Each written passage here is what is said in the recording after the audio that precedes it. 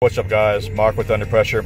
We were looking into getting a Note 20, and after doing all the research, the phones have a problem.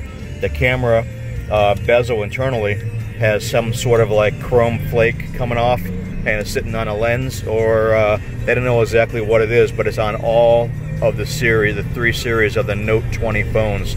So until they get that solved, I would not spend your $1,200, $1,300 or $1,500 on any of these phones until it's resolved. Why would you want to buy a phone that has little flakes of chrome or dust on the lens when that's the part of the reason why you're buying the phone to begin with? And as far as Samsung is concerned, they acknowledge that they have an issue, but they haven't acknowledged anything to do with resolving the issue.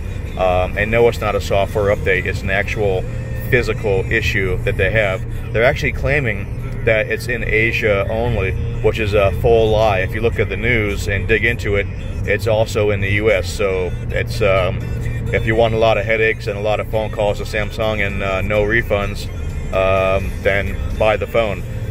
If you don't worry about little shadows and specks in your pictures or videos, don't worry about it.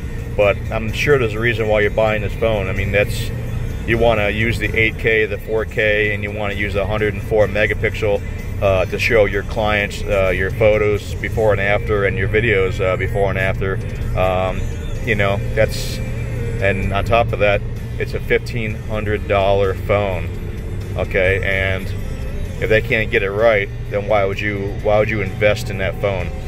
So that's just my thought, but you know, I wouldn't invest that much money. I mean, even though it's a buy one get one free, I still wouldn't do it right now until they fix the problem. So have a great day. I hope that helps you guys out.